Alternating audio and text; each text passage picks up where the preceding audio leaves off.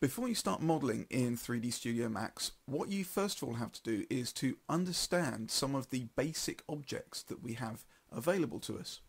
Now you can see in front of me I've got an awful lot of these kinds of objects.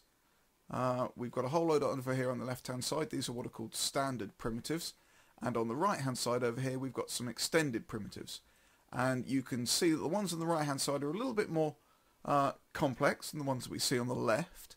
The ones on the left, we're just going to concentrate on those for the moment. These are the ones that you're going to end up using more on a day-to-day basis. So we've got a cube, which is this object here. Let me just turn on the wireframe overlay. So this is our cube that we've got here. We've got a cylinder, we've got a sphere, we've got a teapot that we use for test purposes, and probably the other one that you use most of all as well is going to be the flat plane that you can see here that I've got highlighted. The other objects that we've got over here, we've got a chamfered box, and we've got things like a chamfered cylinder, and if you're doing space explosions, we've got this fantastic ring wave that we can use as an explosion. Other sort of useful things that you can have here, we've got a C extent, and we've also got a left extension as well. These we tend not to use so much more on a daily basis. You will in fact probably find that there are 3 primitives that you will use on a regular basis, and that's going to be these. So what I'm going to do is just briefly isolate those, and we'll just have a look at them because we've cut away the rest of everything else. Let's just have a look at what these objects actually are. Now I've referred to these objects as being primitives, and in actual fact they are parametric primitives is their correct term. And a parametric primitive is one that once it's been created, you can then go to the Modify tab over here in your command panel, and you can change its basic parameters. So that's what we mean by parametric, is once you've created it, you can actually start to do stuff with it then. So I can actually come in, and after I've created the box, I can, if I left click on these spinners and drag them up and down, I can change the length of the box, I can change the width, and I can also change the height as well. In the same way that I can increase the number of segments on the length and on the width, let's just zoom in here, and on the height. So all in all, pretty useful. I mean, we can't do much with the box yet, we need to do other things with it. However, it's still good to be able to say, I'm going to create a box first of all, and then I'm going to do something with it. That's pretty much what the sort of the ethos is behind 3D Studio. I've got the same sort of thing here with my sphere. Just pull that up.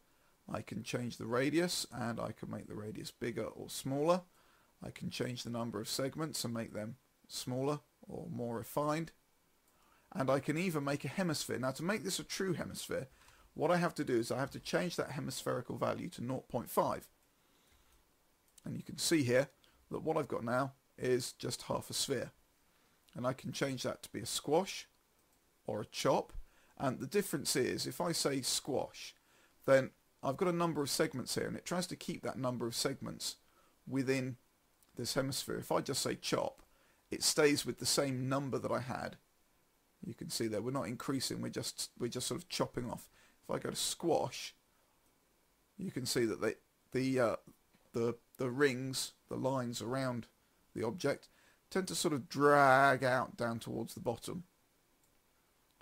I can also, with this object, do something which is quite cool, which is slice. So we can say slice from, or slice to, and we can make this very much a sort of a simple object here. Now you might be thinking, well, where would this be useful to me? But in actual fact, if I turn this sort of that way, and then maybe do that with it, what you can actually do is I use these quite often for eyes, for characters like snakes or cartoon characters, and you can make them blink. So in actual fact, don't think that that's sort of this very useless thing that's just been chucked in there. In actual fact, it's quite useful. Flat planes are another one that you'll find quite useful as elements that you can cast shadows onto. And again, I can change the length, and I can change the width, and if I want to, I can alter the number of segments in the length and the width. I also have something here called the render multiplier. Now at the moment the scale is set to 1, and if I was to just press my teapot here and create a render, you'll see that it's rendering at the size it actually is. If I set that scale to say maybe 2, it doesn't change the scale here in the viewport, but when I press render you can see that it's actually rendered bigger than it was before. Again, if I was to make that something comedic like 10 for example and press render, you can see we've got a bigger space again. So that's quite a useful one to know about, because it can actually sort of create an infinite plane for you for shadows and whatever you want to do. So that's pretty much what we're talking about when I talk about parametric primitives, about parametric objects. We also have parametric shapes. We're going to talk a little bit about those later on, but in actual fact, sticking with just these shapes, these three will see you through pretty much most of what you need to know.